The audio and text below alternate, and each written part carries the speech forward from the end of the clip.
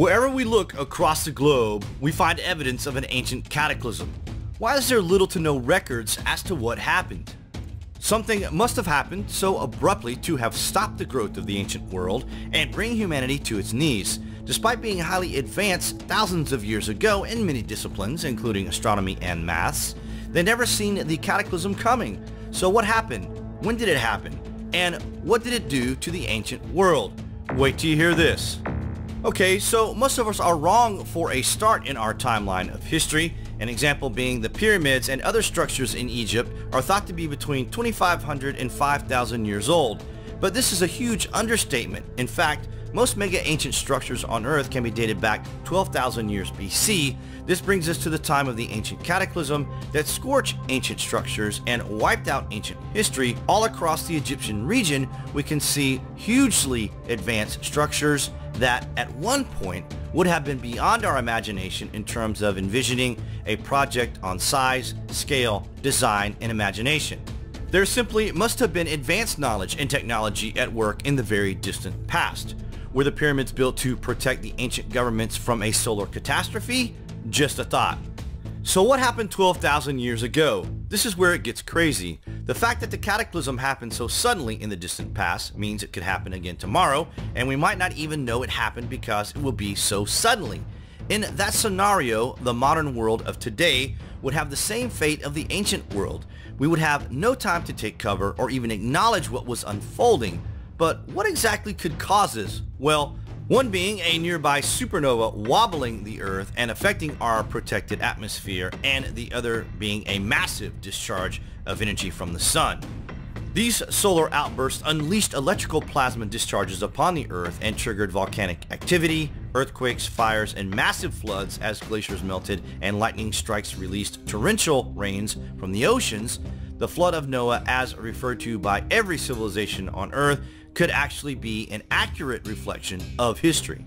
Megalithic monuments, underground cities, and ancient legends fall logically into place, as well as the reinterpreted Easter Island Rongo Orongo text and the intentional burial of thousands of structures 12,000 years ago, including Göbekli Tepe complex in Turkey. History could repeat itself with a coronal mass ejection powerful enough to devastate modern society. This idea opens a new view to the origins of civilization, the truths beyond ancient wisdom, and the dynamics of the planet we live on. Strangely, ancient buildings, monuments, and colossi face 20 degrees of due east. This suggests that before the cataclysm, the Earth may in fact have been perfectly vertical rather than tilted on its axis. Does that not just blow your mind? The Karnak region also shows thousands of stoneworks where they were flash heated and causing the core to expand by a possible coronal mass ejection from the sun. This idea is further supported by the sudden disappearance of almost every civilization across the globe. Humanity were set back uncountable years as a state of survival for the few left was now a factor.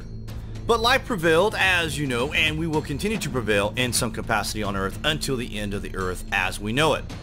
Within every one of us, there is a fear the world could end. We constantly look to the sky in anticipation of solar events. We try to understand the cosmos. In fact, we are obsessed. This could be the result of a collective trauma that was unleashed into society all those years ago.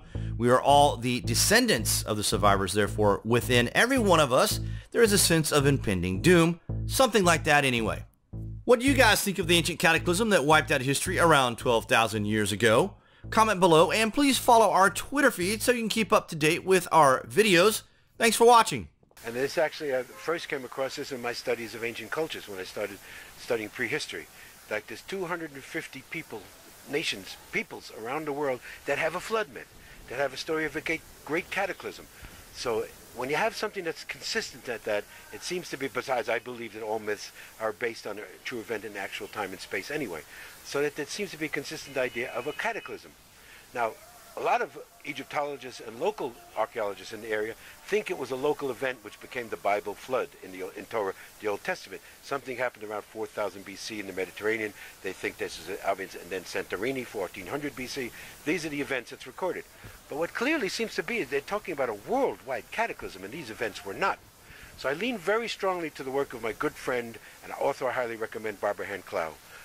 When she was a publisher of Barron Company, she published a book in the late 90s called Cataclysm 9500 BC by two British scientists and authors, Allen and Delaire. They postulated that there was a worldwide cataclysmic event happened around 11,500 years ago and presented massive amounts of scientific and geological anthropological evidence. Barbara took that up, wrote a book on her own called Catastrophobia, dealing with the fact that there seems to be a collective trauma in modern human beings about catastrophe. She leaned heavily on the work of Immanuel Velikovsky, who wrote some classic books in the 50s called Ages in Collision, Worlds in Chaos. Well, he predicted that he actually said he thought Venus was involved, that there had been some cataclysm, and he was a Freudian psychoanalyst, so he claimed it had left a collective trauma in humanity. I think that's one of Barbara's great books. She republished it last year as Awakening the Planetary Mind, updating it with what we now call the Vela supernova, V-E-L-A. That a supernova occurred in space between the years 14,000 and 11,000 years ago, which may have greatly impacted our whole entire solar system. We know for a fact that Uranus is totally on its side. That is not natural. It is not upright. And our Earth has a tilt, wobble, which gives a precession of equinoxes, the whole field of astrology, that's 23.5 degrees. Well, Allen and Delaire are stating that this was a recent event, that something caused the Earth to actually break on its orbit, wobble, change the seasons, change the events. Again, I recommend people highly read these books. There's massive amount of evidence of that. I embraced this theory, and I looked all throughout the sites that I went with Hakim to see evidence of this. And every site that we went to, especially recorded in my first book, The Land of Osiris, the BuzWeaver sites, we see massive evidence of cataclysm, evidence of things happening. So what you're seeing behind me, we say these structures are built well over 12,000 years ago, but what we see behind us is evidence of that cataclysmic event.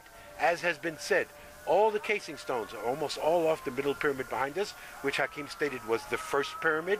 The original pyramid built on the Giza Plateau. It is on the highest point of the plateau, is the one directly behind me, and it still has its casing stones just at the top. We go to the Great Pyramid. All the casing stones are gone except just some on the north face, some on the west face. So what caused that? This has not obviously been quarried. It is explained by the Egyptologists that all the later groups came in, all the different cultures we talk about, particularly the Arab Muslim culture, attacked the pyramids. And while we know stones from the pyramid have been used for mosques, for other structures like the citadel of Salah ad-Din, but they didn't quarry these pyramids. As has been said, by you yourself have said, they didn't climb up there with crowbars and evenly take off these stones. The cataclysm shook the whole grid line. We see at the site, the northern border, Abu Ruwash, that pyramid blew from the inside out. Has been quarried, yes, but the explosion, the cataclysm, is what's called that. We see massive evidence. We could go on here for hours talking about the evidence of an explosion inside the Great Pyramid. We are not the only ones, Chris Dunn and myself, to have mentioned this. Another author has mentioned, some Japanese mentioned it. It seems like something drastic happened inside the Great Pyramid. The walls of the King's Chamber are not it's normal rose granite. It is blackened.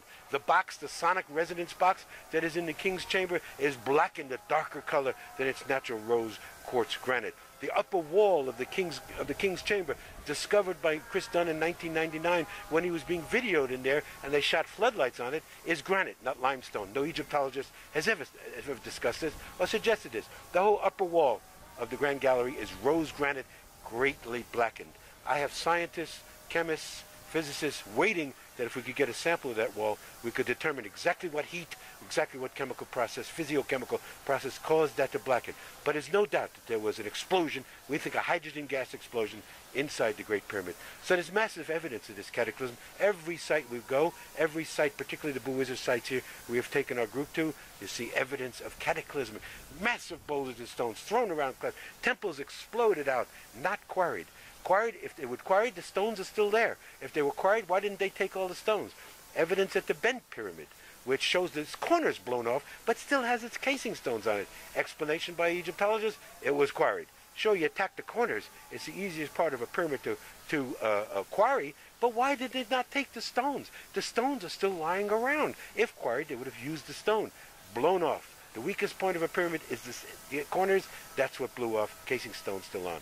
Every site, massive evidence of this cataclysm. It is not a theory to me anymore. I accept it, that there was this massive event. There are different explanations. Dr. Robert Schock believes it was severe solar events. We think the solar events were a byproduct of the Vela supernova. All added. Many different theories. All comes down to a massive worldwide cataclysmic event around this time period, 14,000 to 11,000 years ago, impacted all the cultures. Perhaps as many as 80% of humanity might have been wiped out. The 20% that survived went back to a survival stage, rebuilt civilization, took thousands of years, but carried that collective trauma, which is recorded in the mythologies of all peoples. You listen to all Native American mythology, talks about a great event. The Mayan mythology, Aztec mythology, Olmec mythology talks about a great event. And then what we have is the age where suddenly we become obsessed with calendars, predicting time, and obsession with equinoxes, solstices, and predicting eclipses. All the megalithic sites we see called post-cataclysmic, meaning less than 12,000 years ago, like Stonehenge, like Göbekli Tepe, all of these great sites are all oriented to equinoxes, solstices, because it was predicted. They are not pre-cataclysmic. What we see behind us is pre-cataclysmic. It's not oriented to any star systems. We reject the idea of archaeoastronomy. Hakim said the only star alignment for the Great Pyramid was the pole star when it was built, and when it was designed. And he said the pole star was Polaris. Polaris is supposed to be becoming our pole star again.